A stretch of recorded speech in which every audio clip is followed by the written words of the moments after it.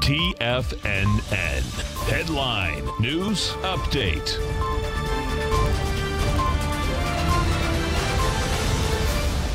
Welcome, folks. We have the Dow Industrials finish up 37. You had the NASDAQ up 15. No, NASDAQ up 22. S&P's up 10. Gold contract down $15.90, trading at $17.92 an ounce.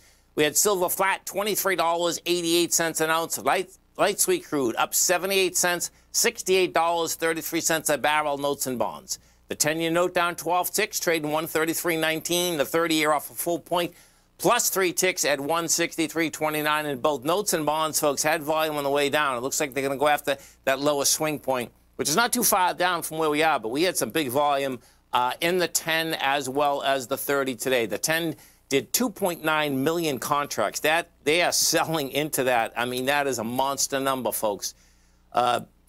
I haven't been right yet shotting it, but the bottom line doesn't mean they won't be this time. 30-year, same deal. We'd have the 30-year. 30-year does 717,000 contracts. That's a big contract volume in the 30-year also. And King Dollar. King Dollar gave it up in price. King Dollar was higher today. Couldn't handle higher price. Down 55 ticks, 92.839. Euro 117, yen at 110 flat, and the British pound at 137 to 1 US dollar. We get over and we take a look at the ETF structures. Inside the SPY, you get a higher price. You get a volume of 37 million. What we do yesterday, 38 million, I think. 38 million. Inside the Qs, higher price also. And the contraction on the Qs is dramatic here. So in the Qs, yesterday you did 21 million, did 19 million out here today. What we will have out here today, which is going to be really intriguing, and it looks to me, I would say that the numbers are going to be pretty decent, is CRM, which is Salesforce. Bottom line is that can move the NDX around. They haven't come out with numbers yet. That closed at 260.85.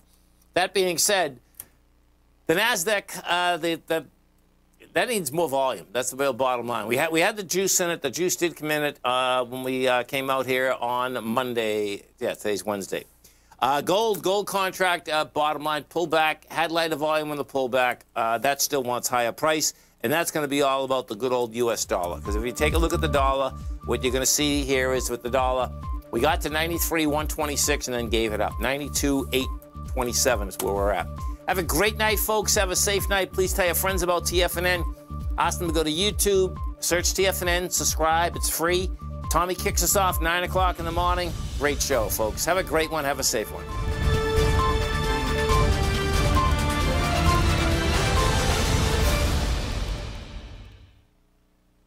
Sharpening your